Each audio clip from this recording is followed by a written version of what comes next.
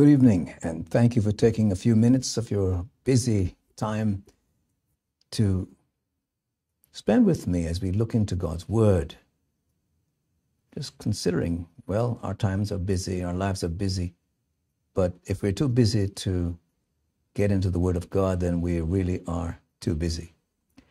Nevertheless, I know that we have a lot of things crowding in on our lives, a lot of responsibilities, a lot of duties, and sometimes a lot of interests. So thank you for taking the time to share these times of studying God's Word together. We're looking this evening at 2 Timothy chapter 3, verses 10 and 11, and I've entitled this study, What Metric Defines You? What metric defines you? Now, before we get into the actual text, before we look at the scriptures, we're going to take a minute to pray. Let's do that. Father, we thank you for your word. We thank you for this time that we can spend in your word. We look to you and to the Holy Spirit to guide us and to help us to understand what the word of God says so that we can apply the word of God to our lives. Help us in both these aspects, Lord. We pray in Christ's name. Amen. Well, before we go into the text itself, into the gospel message, let's have an opportunity to listen to the worship team as they share a beautiful video with us, a song that they recorded during one of our worship evenings. And we, of course, we have worship evenings from time to time, and we always invite you to join us. It's also always a wonderful opportunity. Our worship team now. There's joy in the house of the Lord.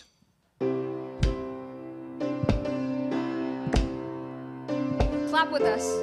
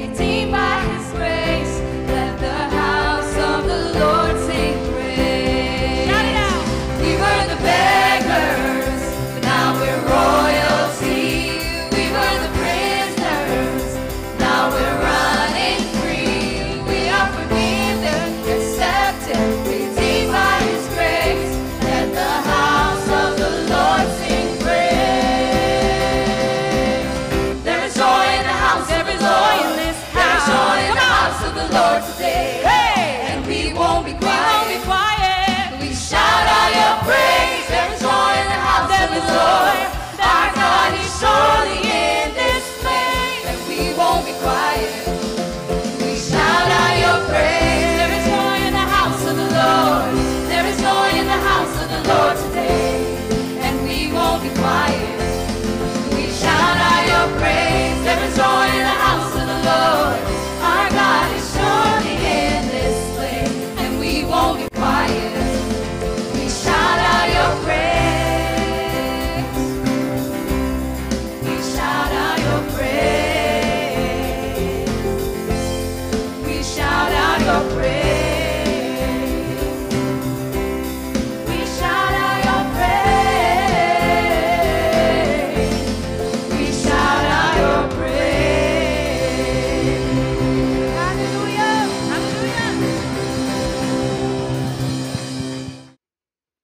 Yes, we shout out his praise. We give glory and praise to the Lord, our God, our Savior, Jesus.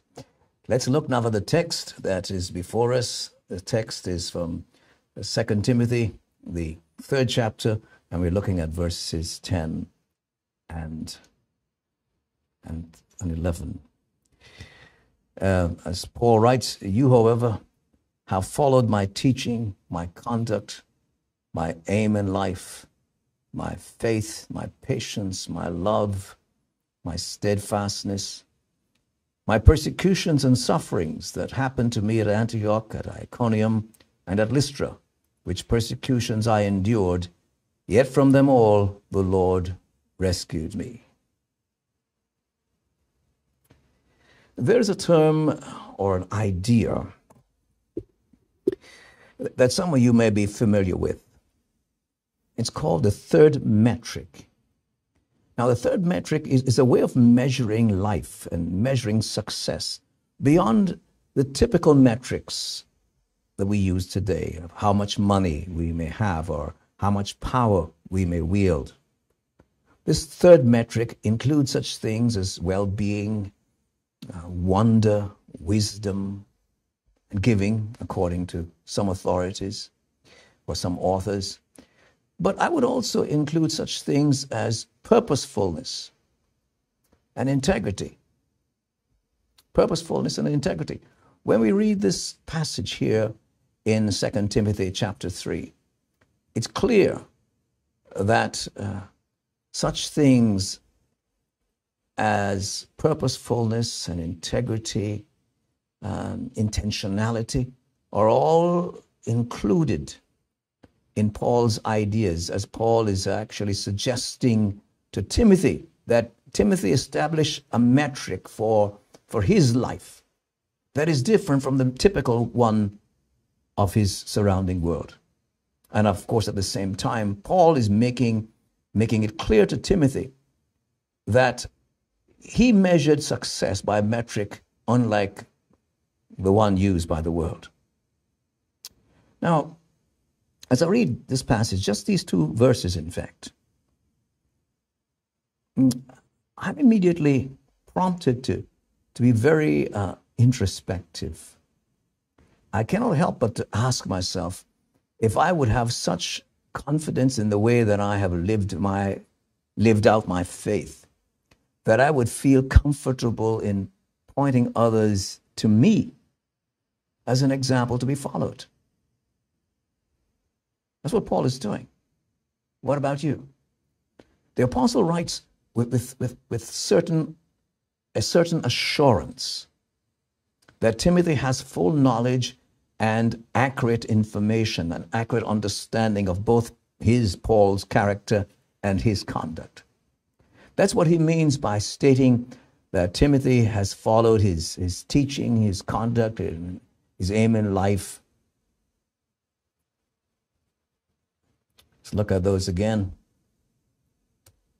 He says, you have followed my teaching, my conduct, my aim in life, my faith, my patience, my love, my steadfastness. Then he goes on about my persecutions and my sufferings. But Paul is confident. He's assured. He knows that Timothy knows how he's lived. Timothy has evidence. And so Timothy has followed Paul's teaching. He's followed Paul's conduct. He's followed Paul's aim in life. He's followed Paul's patience and his love and his steadfastness. As well, of course, as he knows well about Paul's persecutions and sufferings. These are the components of Paul's third metric. These are the things that Paul is listing as the measure of his life. In a sense, what Paul has stated to Timothy is that his entire life was an open book to all. What was obvious to Timothy would have been obvious to all others who had a close connection, a close relationship with Paul. But he's also intimating that he lived his life with intentionality once he became a follower of Jesus.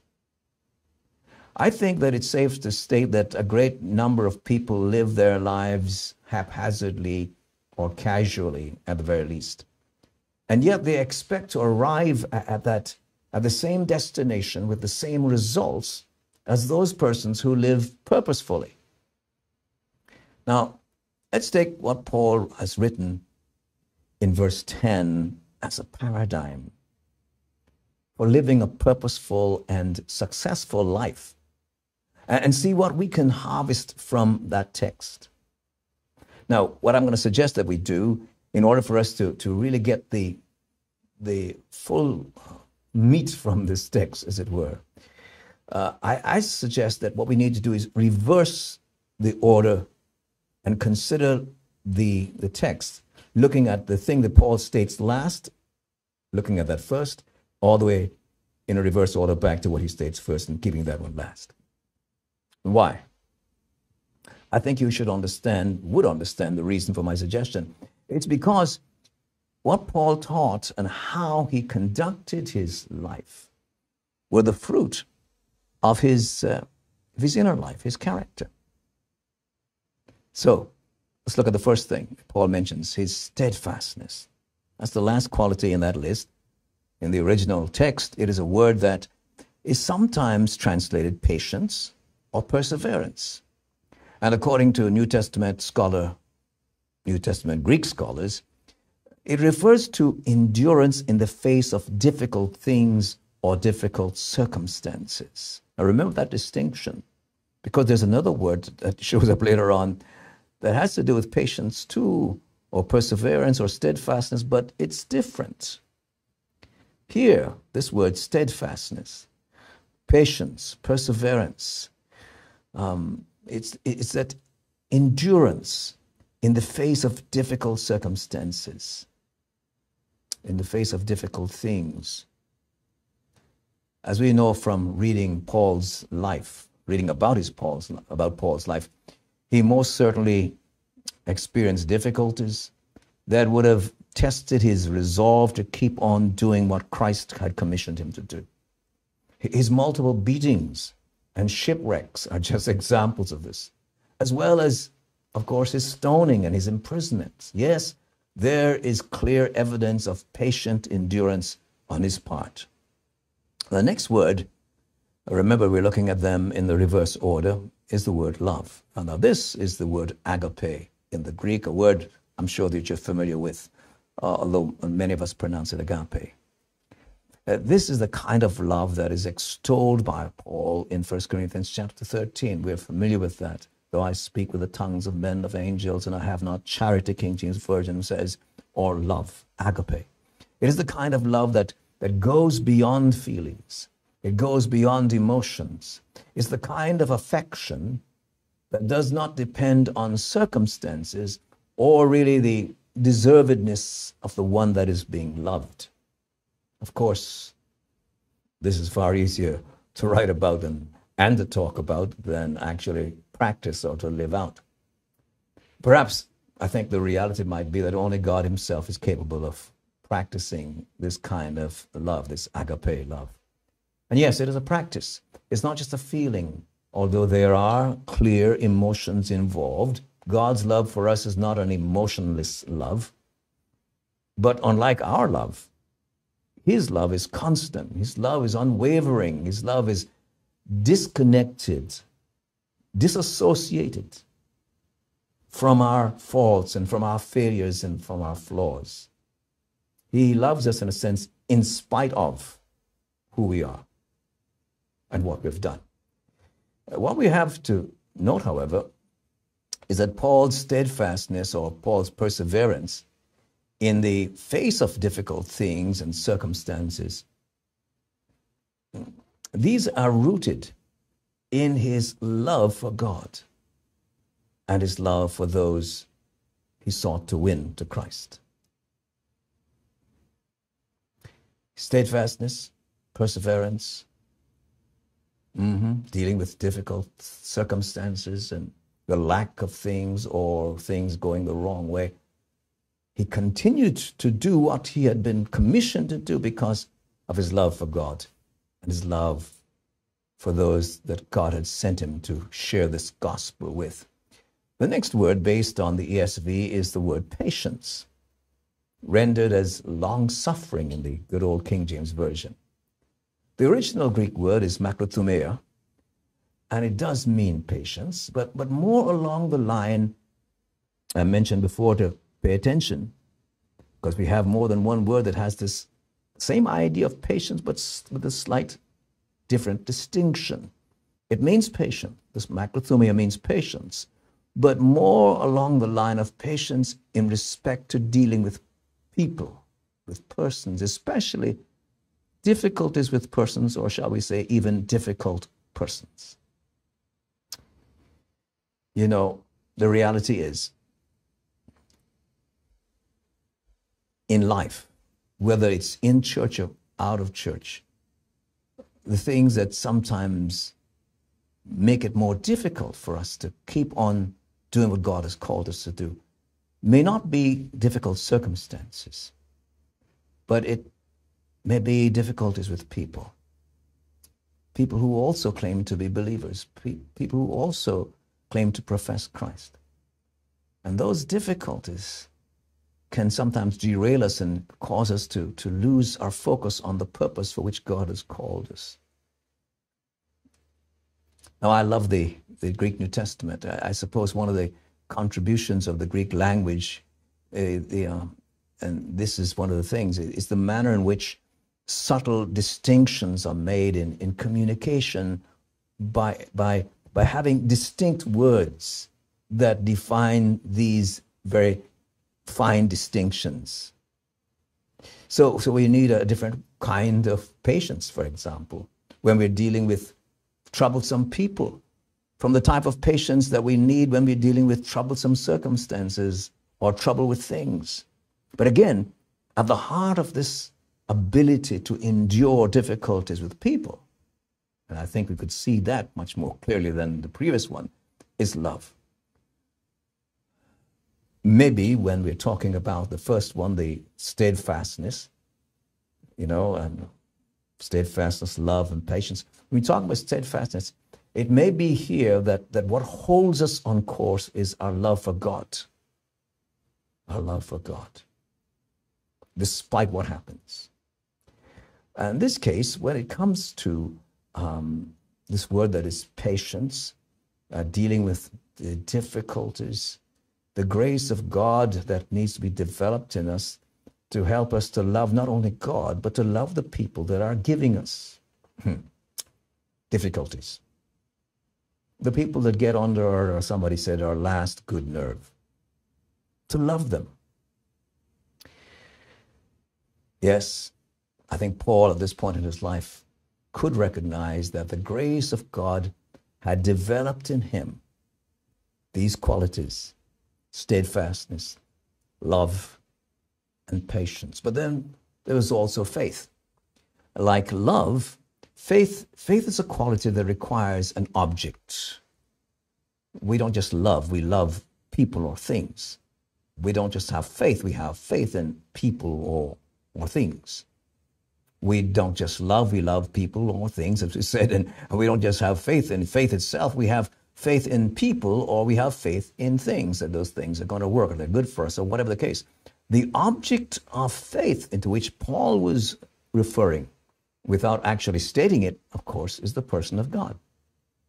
The idea, of course, is trust and confidence in the character and nature of God, as well as trust in the actions of God.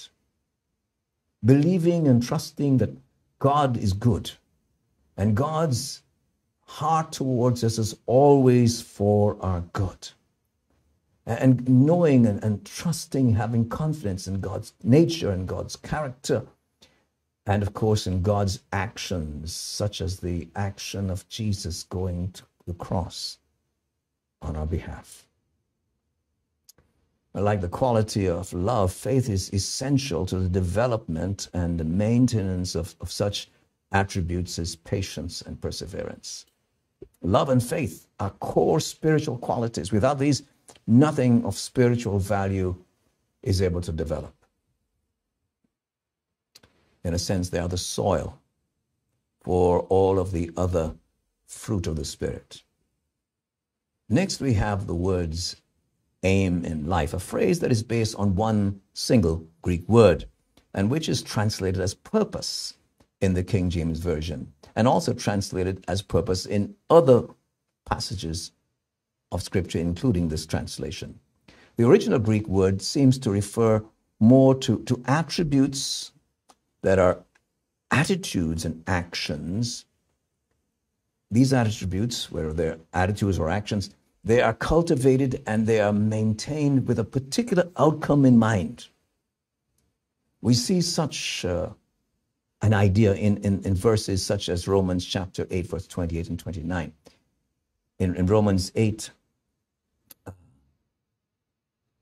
28, we read, and we know that for those who love God, all things work together for good, for those who are called according to his purpose.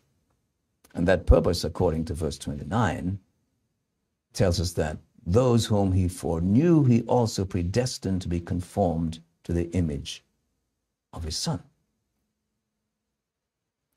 And so what Paul is telling us, that God is a purposeful God, and God is working out for our good everything that happens in our lives, the good, the bad, the indifferent, so to speak. Those things are worked together by God for our good, because we have been called according to God's purpose, and that purpose is stated there in verse 29. What was it? Those whom he foreknew, he also predestined to be conformed to the image of his Son. I think the point is clear.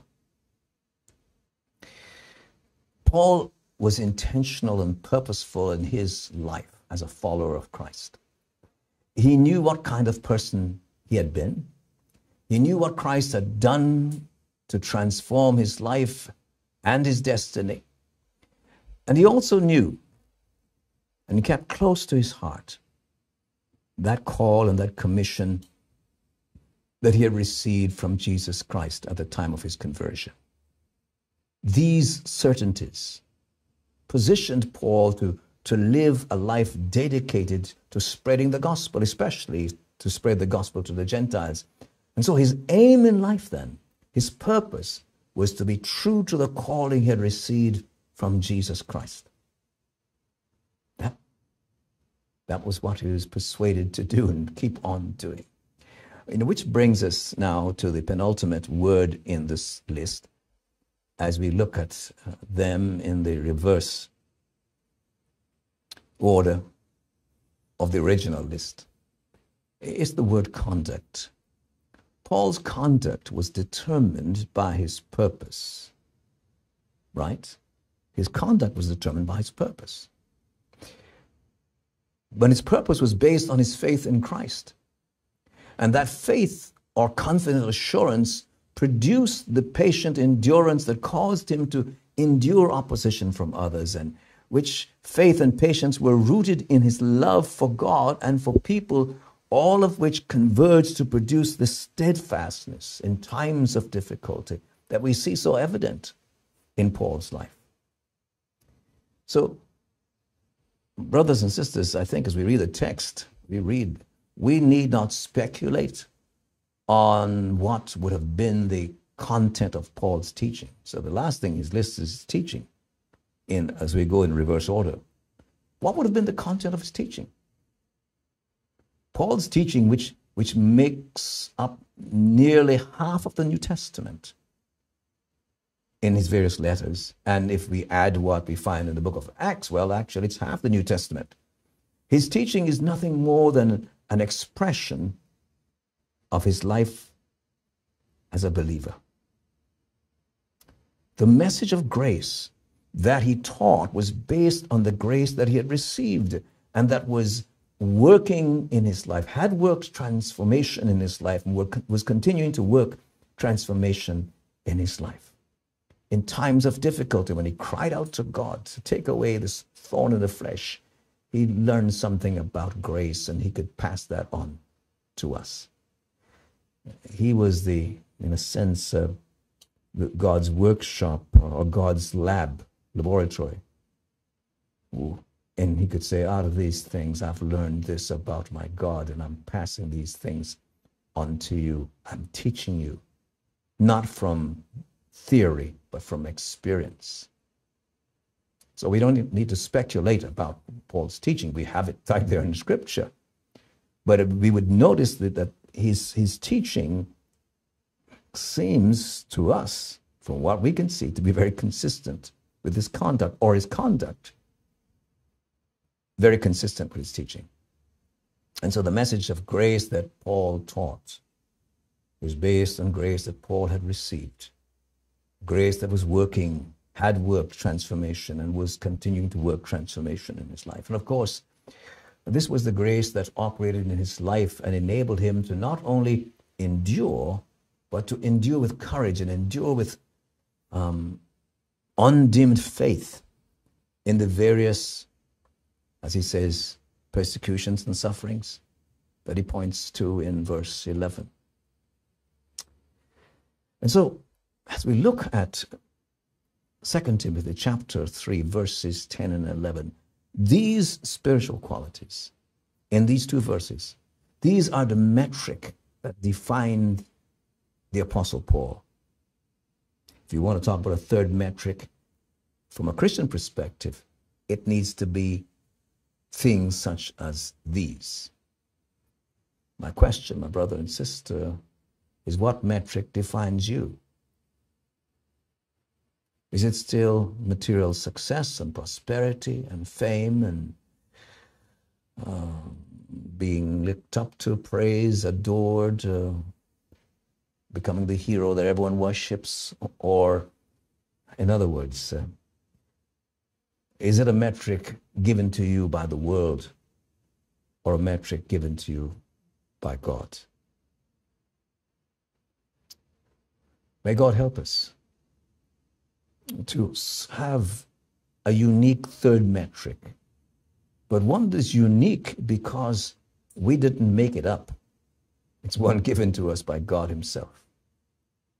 Thank God for the opportunity to be able to share this word with you this evening. Well, as we close, let's take time to offer a prayer for the persecuted church. My understanding from reading recently again is that in the last century and coming in, that is the 20th century, and here in the 21st century, more Christians have been martyred, more people have been martyred for their faith in Christ than all of the combined centuries, all the centuries from the beginning of Christianity up until the 20th century. And the martyrdom continues. The persecutions continue. Please don't forget to pray for the persecuted church, our brothers and sisters. Father, in Christ's name, we take time now to remember that we are part of the body of Christ.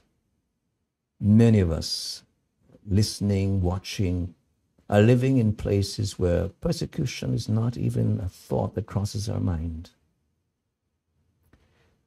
But Lord, as the times move forward and as prophecy is fulfilled, persecution will come our way in extreme measures as well. And so we pray that you would be with us and help us to dig deep and to grow deep in our faith, to be strengthened by your grace in our own commitment to you. We pray for the suffering, persecuted church, that you would bless and strengthen our brothers and sisters, that they will, instead of even wavering in their faith, they would walk walk into those arenas knowing that, yes, suffering will come, but after that, there is the presence of the Lord.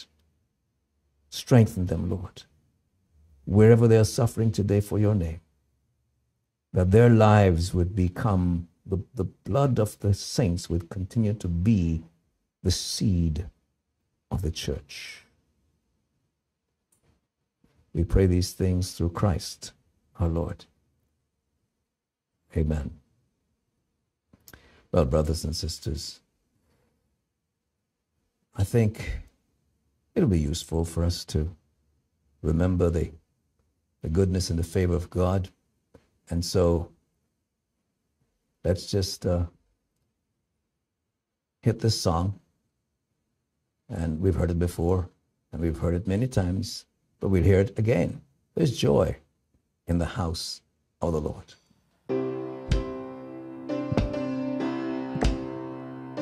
Clap with us.